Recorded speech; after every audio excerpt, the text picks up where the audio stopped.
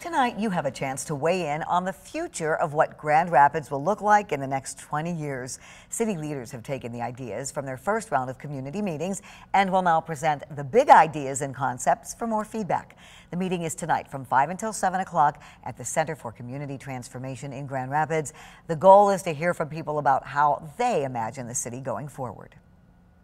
And from there, when we'll begin drafting the plan. And so we'll be looking to our planning commission and our community to start, really digging in and reading the full recommendation, the full plan, before we bring it back to planning commission and city commission for final adoption, hopefully early summer. There's still about an hour and 25 minutes left in tonight's session. And for more information on these sessions, you can go to bridgetoourfuture.com.